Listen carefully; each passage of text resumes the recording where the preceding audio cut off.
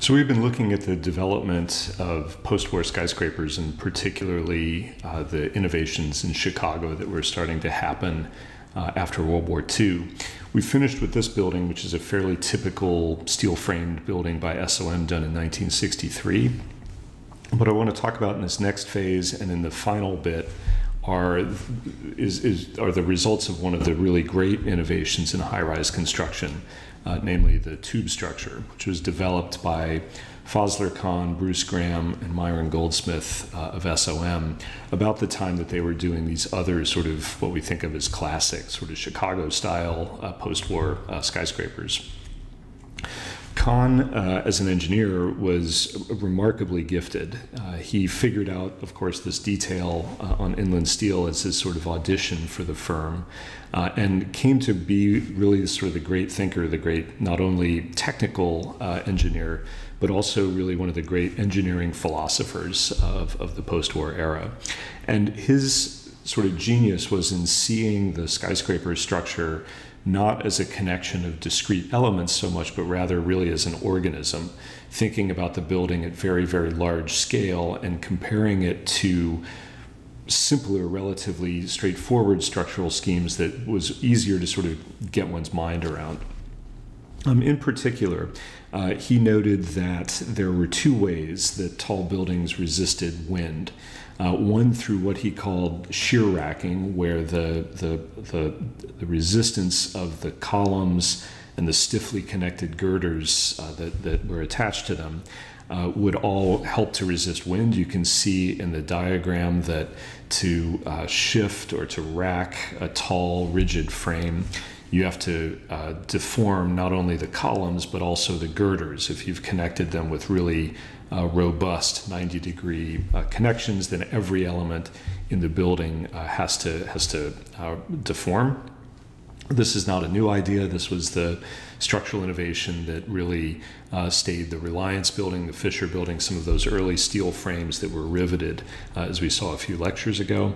But Kahn realized that that was happening simultaneously with the behavior of the skyscraper as a giant cantilever.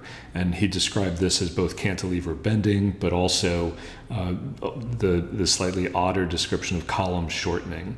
In other words, when the wind hits this building, it's not only trying to shear the building off of its foundations, it's trying to bend it like a giant cantilever that's sticking up from the ground. This goes back to William LeBaron Jennings' idea that his iron frames and steel frames were quote-unquote built like bridges, that they were essentially like railroad truss bridges that were sticking out of the ground. And Kahn's idea was that one way to think of this was to think about the compressive elements of that cantilever beam. In other words, the leeward side of the building, which would be in compression as the building acted like a giant cantilever, to think about that as column shortening, that the resistance of the column to deflection, in this case under compression, would also help to contribute. And Kahn recognized that these two would work together to resist deformation and therefore to resist against wind, that the building would act as a kind of integrated organism, essentially. And this realization meant that Kahn began to think of the tower structure or the skyscraper structure really as a giant column, or a giant, as he would put it, hollow tube. That if you concentrated the structure of the building around the perimeter, you would be designing it basically like a giant hollow column.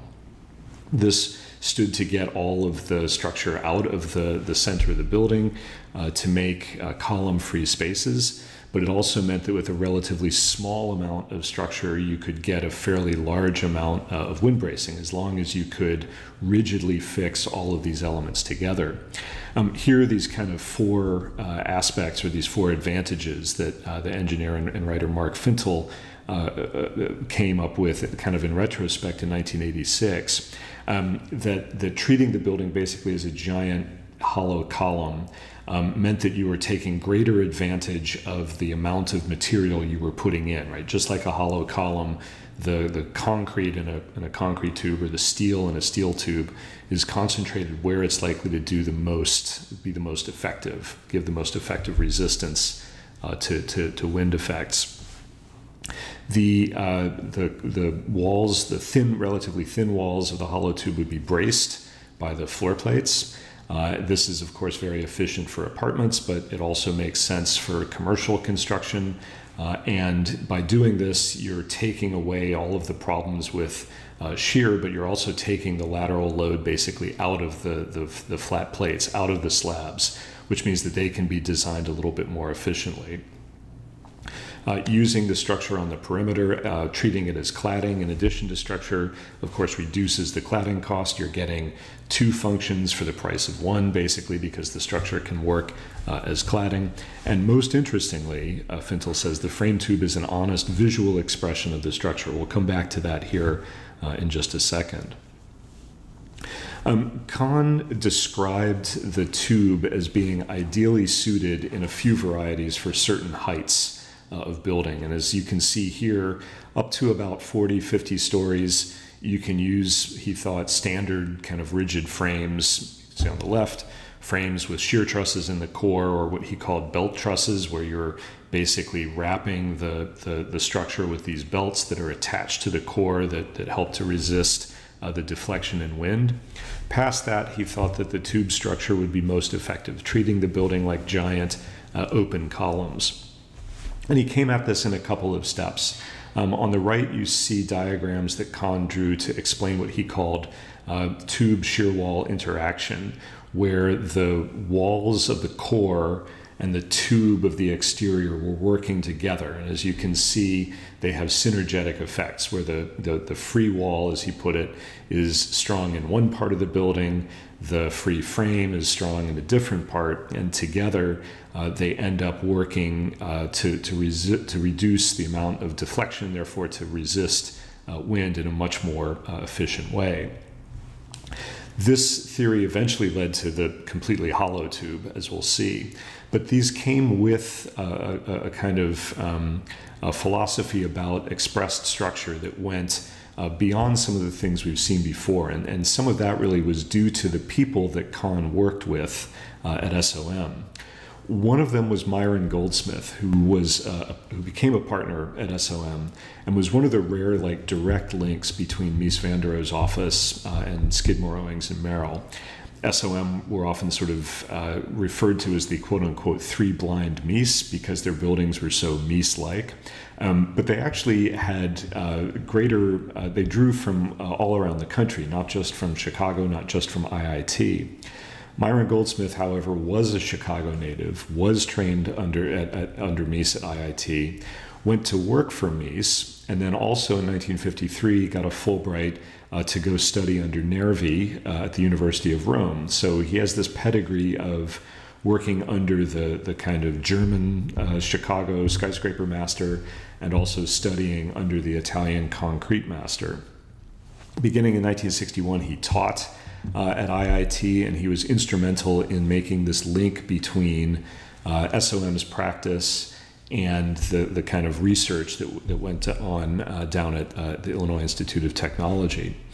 His work for Mies was all about kind of structural expression, and in fact he had famous kind of arguments, friendly arguments, with Mies about the proper role of structural expression. Notably, Goldsmith worked on the Farnsworth House, one of Mies's more famous projects, and on this sort of follow-up project to it called the 50 by 50 house. Mies designed this unbuilt house to be supported at the midspans of this giant 50 by 50 space frame roof. And on the right, you can see Goldsmith arguing with him that actually the more sensible places to support a 50 by 50 space frame would be on the corner, not on the midspan. Mies won the argument since he owned the firm, and so the 50 by 50 houses come down to us just in this model that you see on the left. Goldsmith here, though, is arguing for a structural rationalism, something that I think comes more from his interest in Nervi than in his study under Mies. He left the office shortly after that project and went on to not only study under Nervi, but also to do a master's thesis at IIT, to come back and do a master's thesis at IIT that he called The Effects of Scale. This, as you can see on the left, goes back to Galileo, right? The idea that when we take a structure and double its size, we actually need to quadruple the size of most of its structural members. That if you take a dog and blow its dimensions up 2 times as big, you don't get 2 times as much dog, you get 4 times as much dog. And this exponential increase, this sort of chasing your tail as structures get bigger and bigger, means that the structural type that might apply to one scale of building doesn't necessarily apply to another. And to illustrate this, Goldsmith drew this series of bridges where he said that up to 600 or 700 feet, a simple truss bridge is fine. Past that, it's more economical to change the system, not to just keep enlarging the truss, but to change the system to, in this case, a concrete plate girder, a continuous truss. As you get bigger than 1,500 feet or so, Goldsmith said it gets more economical to start using steel arches, cantilevers past 2,000 feet, and maybe the most convincing argument is by the time you get up to 4,000 feet of span, none of these systems work, and you have to actually radically change the system, go beyond arches, go beyond trusses, go beyond traditional notions of bending and compression, and actually do a full suspension bridge. So the scale of the construction defines or determines the type of structure that you're going to use. There's a structural appropriateness to each one. And Goldsmith, in his work, thought that this was a legitimate set of vocabulary or set of grammar for architects to work with. So he was trained as both an architect and an engineer and was interested in the visual expression of structural principles. Here are some of the work that he did for SOM, the Oakland Coliseum on the left, Kitt Peak Observatory, maybe his most famous work, in the middle, and on the right, an unbuilt cable-stayed bridge that was to go in Northern California called the Ruckachucky Bridge, where the arc of the bridge and the suspension cables anchored into the rock of the riverbanks themselves was going to create this sort of splay pattern of cables that he thought was particularly honest, right? Particularly straightforward in explaining how it would stand up. It was Goldsmith who came up with the initial drawings that suggested that these might also, this idea might also apply to skyscraper construction. That just like suspension bridges, there might be perfect structural types for perfect heights. In his own thesis, he designed this kind of mega frame that he thought would be the most efficient for a building of, I think this was about 80 stories, where you have giant compressive piers and then tensile columns that hold the floors up in between. You can see that the compression piers get bigger as they come down to the ground, and you can see that the joints are very clearly rigid joints, that the columns splay outwards so that there's maximum amount of interface between the girders and the columns. That then gives the mega frame its rigidity against wind. And on the right you can see this is Goldsmith's version of the drawing that Kahn would do, where he shows for steel structures, these are the various types of structure appropriate for individual heights, and he does that for concrete as well. And interestingly, Goldsmith did a handful of alternatives for the mega frame. In other words, the mega frame was going to be in concrete. If, for example, steel was a cheaper building material, how would you do it in that? And you can see here, kind of looking ahead, the idea that you might use diagonal bracing in steel because it's easier to build than it would be in concrete, so that the geometry or the structural type might not only relate to the scale of the building, but also to the materials being used. Kahn and Goldsmith and Bruce Graham, who would become Kahn's kind of major design partner, first worked together on the tube idea in this building in Chicago called the Brunswick Building. It is a concrete frame building, and it is a tube plus core structure. So not a pure tube yet, but one step toward that. Whereas you can see most of the structure is deployed around the exterior, this deep concrete wall, and the wall is basically a shear wall that's punctured by hundreds of windows. The connections between the verticals and the horizontals are made rigid by the fact that they're monolithic. They're in concrete. If you look closely, you can see that the windows all have a little bit of an upstand beam that gives them enough interface to make them rigid. And you can get the sense that that perimeter set of, are they mullions, are they columns, is it a wall? They're all somewhere in between, but that's acting basically as a giant hollow column.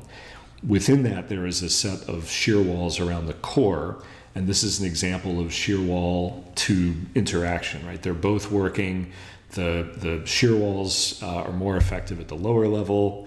The tube is more effective at the upper level. You can see that there's a problem if you're trying to do a monumental skyscraper with bringing this very, very dense network of verticals all the way down to the ground. And Goldsmith is the one who's responsible for developing the idea of this giant transfer beam that picks up all of that loading and carries it down to the ground on these 4 giant piers. That, of course, negates the idea that the building's working as a giant column, right? That's exactly where you would want the most rigid connection to the ground.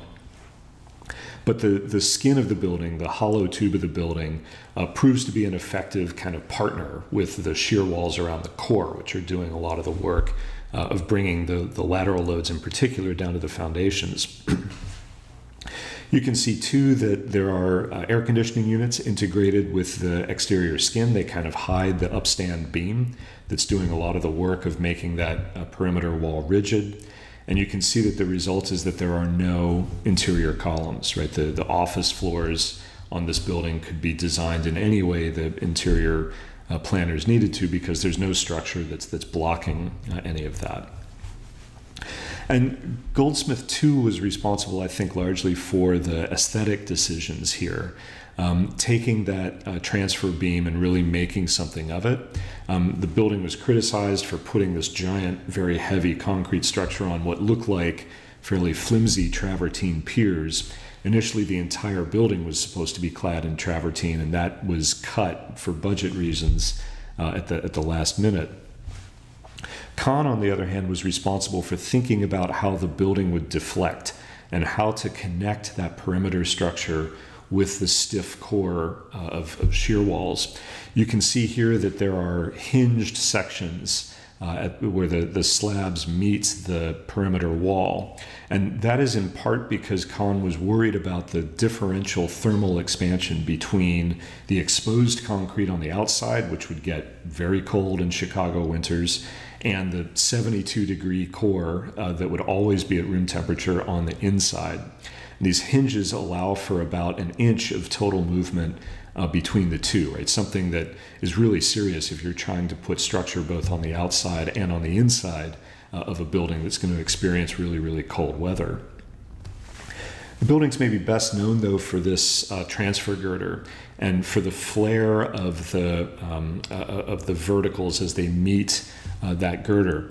The Brunswick is only about 3 blocks north of the Monadnock, this brick structure from 1892 that we looked at in our first lecture on skyscrapers. And you can see that the two kind of mimic one another, or the Brunswick really mimics the Monadnock in the way that its quote-unquote bearing wall, all of these fine concrete mullions, splay out as they meet the transfer girder. Goldsmith said that, really he was just trying to make a very robust connection between the two, and that architecturally he wanted the bearing wall and the girder to relate better than they would if they were strictly set back. But there's a nod here, I think, too, to one of the great kind of traditions of bearing wall construction. When we talked about the Monadnock, we talked about the fact that it's part bearing wall and part steel structure. But never mind that for the moment. The principle is there, right? That the bearing wall gets thicker and thicker as it comes down to the base. The Brunswick was written about in some quarters as a quote-unquote return to the bearing wall, the idea that the exterior is once again doing some of the structural, has some of the structural responsibility, right, of carrying the weight of the building.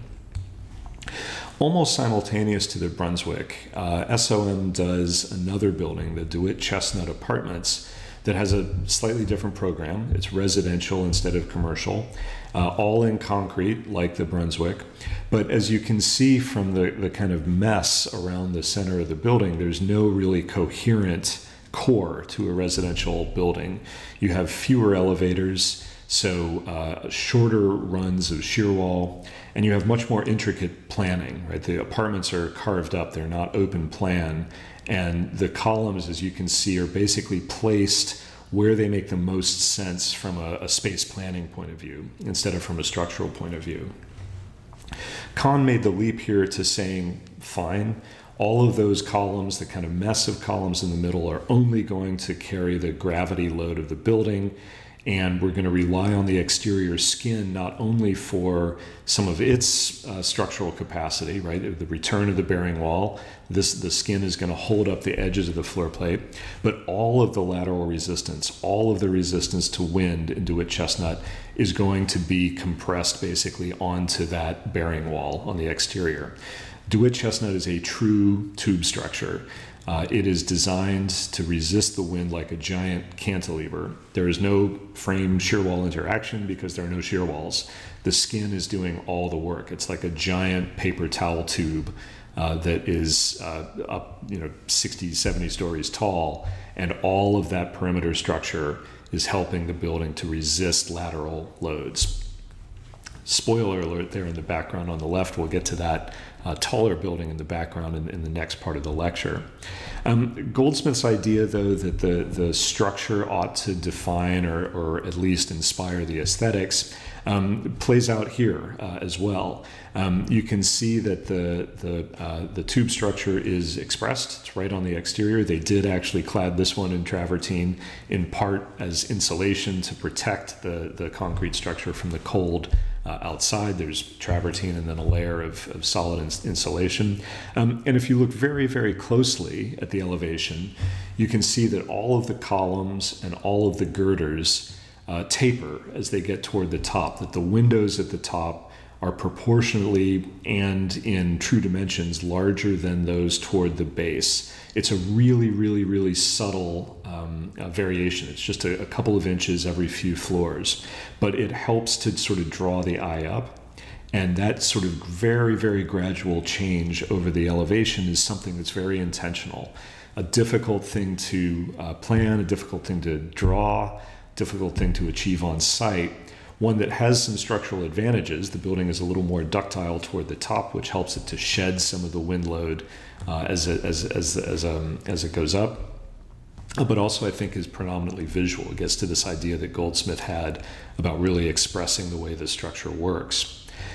Goldsmith would sort of go off on his own within the firm and do some of the projects that we looked at earlier. Graham and Kahn really formed the partnership that went on to take this structure to greater visual and also structural lengths. Some of the tube structures they did elsewhere looked at the problem of bringing the verticals all the way down to the ground without the transfer beam that was very obvious at the Brunswick, maybe a little more subtle at DeWitt Chestnut. But Kahn was really interested in how the bearing wall might express itself similar to the way the Monadnock did, while still creating a kind of reasonable ground floor condition, right? A monumental enough entrance. Here at a building in Houston that they did a few years later, you can see that the columns actually get wider and wider in these two critical areas on the facade as they come down to the ground. And what that means is that between them, Graham can open up these larger portals into the building lobby, that some of the columns can stop. They shed their load onto the sort of bigger collections of columns that are about a quarter of the way in on either side.